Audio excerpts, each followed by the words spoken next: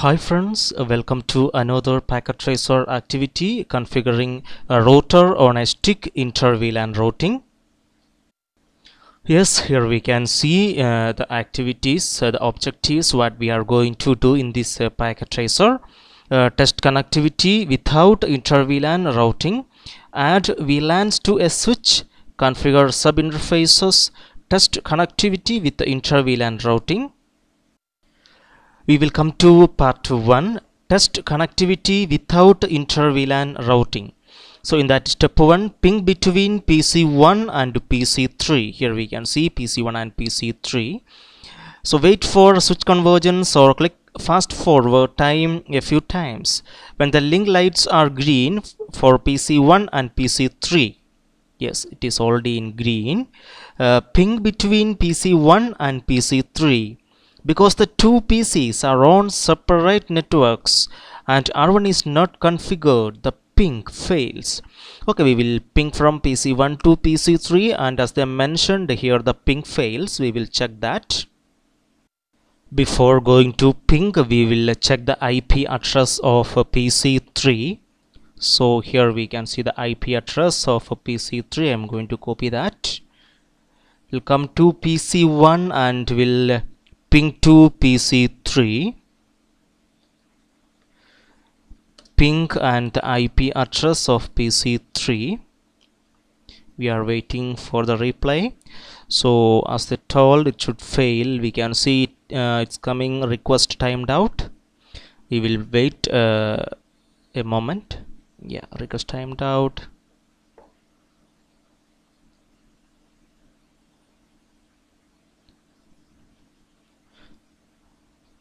Okay, here we can see that ping failed, 100% loss. As they told, obviously these two PCs, I mean PC1 and PC3 will not ping each other. You can see these two PCs are in different subnets. Here we can see it is in 10.0, here we can see it is in 30.0. Now we will go to step 2. Switch to simulation mode to monitor pings.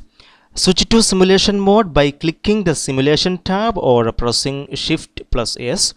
Click capture or forward to see the steps the ping takes between PC1 and PC3. Notice how the ping never leaves PC1, what process failed and why. Okay, we will come to simulation and we will cross check it. Now we will go to simulation mode. Yes, here it is. And we will go again to PC1 command prompt, and here we are going to give the ping again to PC3, and we will check it what happens. Here we can see, yes, so to packet generated, we will see what it is. Yeah, this is ARP. Okay, we will give a capture or forward. Yes, we can see ARP come to S1. Okay, we will give again capture or forward. We can see it goes to PC3. Oh, it shows cross. We'll give again capture and forward. Yes, so we are not getting the MAC address of PC3 back to PC1. So obviously this PC1 cannot communicate with the PC3. So we'll give a capture and forward again here so that we can see the first request timed out. Again it is sending. So this PC1 still didn't get the MAC address of PC3, so we get the next request timed out here. Okay, we'll give again capture and forward. Yes, we can the third one here. Okay, and the last one here. Yes. So why it is failed?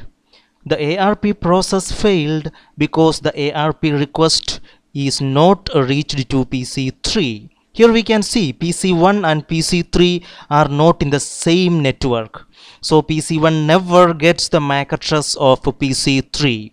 So without a MAC address, PC1 cannot create an ICMP echo request. That's why it failed. Now we will go to part 2. Add VLANs to a switch. Step 1, create VLANs on S1. Okay, return to real-time mode and create VLAN 10 and VLAN 30 on S1. Right, we will come to real-time mode and now we will create this VLAN 10 and VLAN 30 on this S1. Okay, coming to S1, enable configure terminal. Here we are going to create VLAN 10 and VLAN 30. Yes. Now we will come to step 2. Assign VLANs to ports. Configure interface fast Ethernet 0/6 and fast Ethernet 0/11 as access ports and assign VLANs. Assign PC1 to VLAN 10 and PC3 to VLAN 30. Okay, we will do this now on S1. Before going to the configuration VLAN 2 ports, here we can see this PC1 is connected to fast Ethernet 0/11 and PC3 is connected to fast Ethernet 0/6. Okay, we will come to the configuration part. We will exit. Here we are going to the interface fast Ethernet 0/11. And here we are going to give switch port mode as access, and here we are going to give switch port access VLAN 10. Now we will go to the interface fast Ethernet 0/6 and we will give the mode switch port mode access and we will give switch port access VLAN 30. Next, we will issue the show VLAN brief command to verify VLAN configuration. So we have to give this show VLAN brief command and we can see the result here. Oops, we'll come to switch S1 and we'll go to privileged exit mode. Here we are going to give show VLAN brief, right? Yes, here we can see two VLAN what we created, VLAN 10 and VLAN 30, and we can see the interface as a fast Ethernet 0/11. It is in VLAN 10 and 0/6 is in VLAN 30. Now we will come to step 3. From PC1 ping to PC3, the pings should still fail. Why were the pings unsuccessful? Obviously it will fail. Anyway, we will test this connectivity from PC1 to PC3. Coming to PC1, here we are going to ping to PC3. Yes, we can see it should fail. Yes, so request timed out. We will get remaining 3 more request timed out. Sure. Here you can see it is unsuccessful because each VLAN is a separate network and requires a router or a layer 3 switch to provide communication between these two end devices. Now we will go to part 3. Configure sub interfaces. In that step 1, configure sub interfaces on R1 using the 802.1q encapsulation.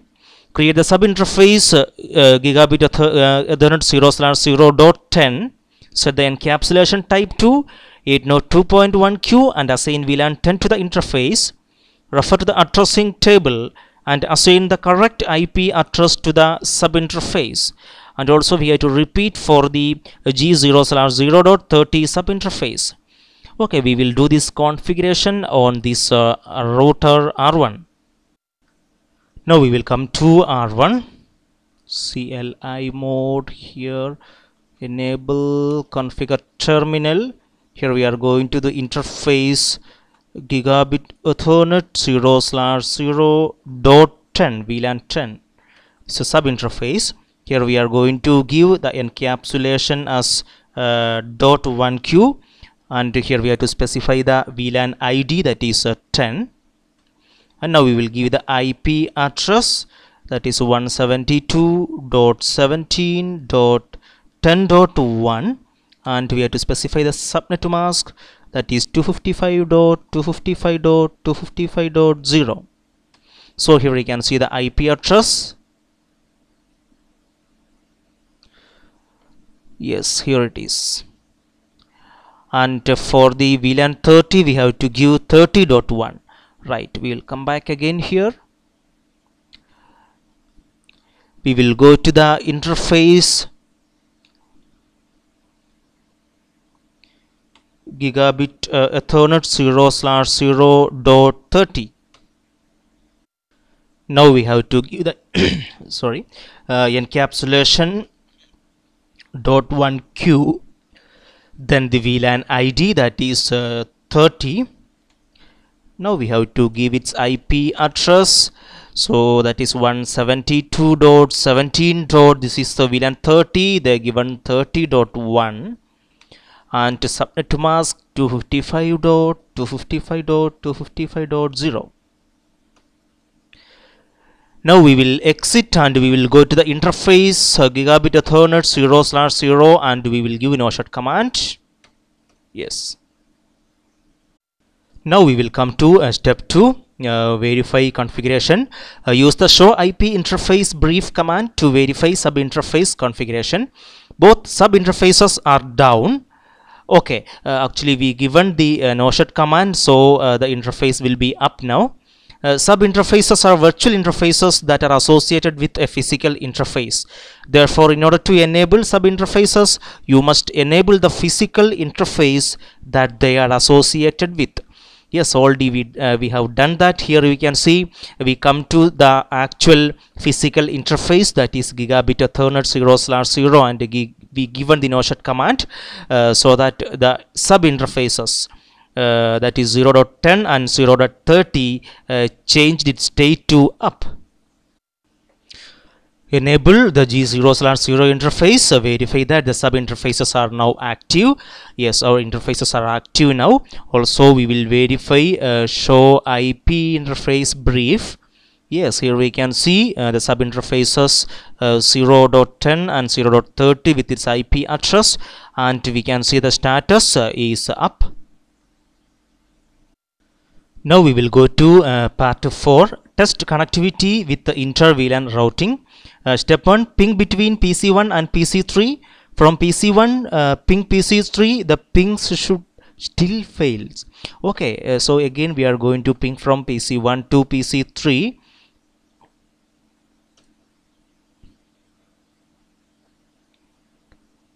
And still this ping fail, because we have to we have to enable something called trunking. We will configure that now.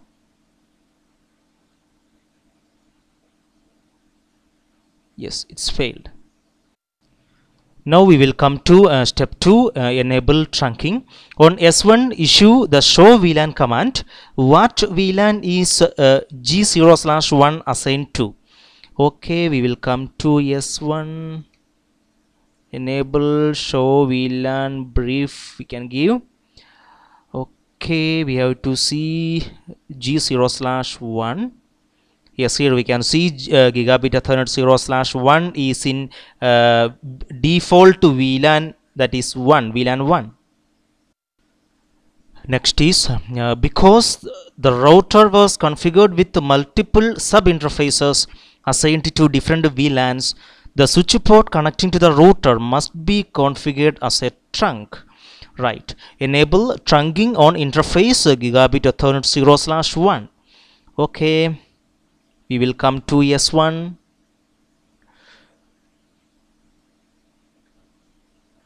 Now we will go to configure terminal. We have to go to the interface gigabit Ethernet 0/1, and we have to change its switch port mode to trunk.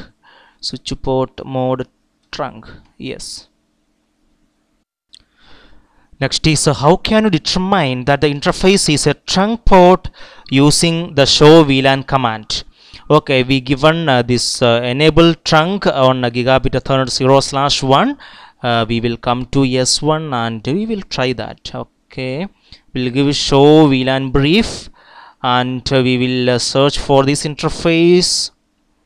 we can see that gigabit Ethernet 0/1 is not available here. If it's not listed here, obviously it will be a trunk port. Next is issue the show interface trunk command to verify the interface is configured as a trunk. Okay, coming to S1. Here we'll give show interface trunk. Yes, here we can see gigabit Ethernet 0/1 is configured as a trunk. Now we are going to step 3. Switch it to simulation mode to monitor pings. Switch it to simulation mode by clicking the simulation tab or pressing Shift plus S. Then we have to click capture or forward to see the steps the ping takes between PC1 and PC3. Okay, we will come to simulation mode and we will give ping from PC1 to PC3 and we will monitor the pings. Now we will come to simulation mode. Then coming to PC1 desktop command prompt. Here we are going to give a ping to PC3, the IP address of PC3. Yes, now here we can see 2 packets generated. One is ICMP and another one is ARP. We will check it that. Yes, we can see ICMP and ARP. So this ARP will go to this router and it will get the MAC address of this interface gigabit Ethernet 0/0. So that ICMP will go through router, because we can see PC1 and PC3 they are in a different subnet. Okay, we will capture and forward it. Okay, ARP now S1. Give capture and forward. It goes to router. Yes, ARP. Yes, here we can see. Okay, yes, it is coming back. Yes, we can see the first ICMP is happening here.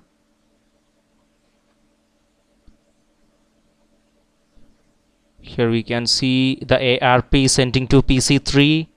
Okay, right, it is getting the information from PC3. We got the first request timed out.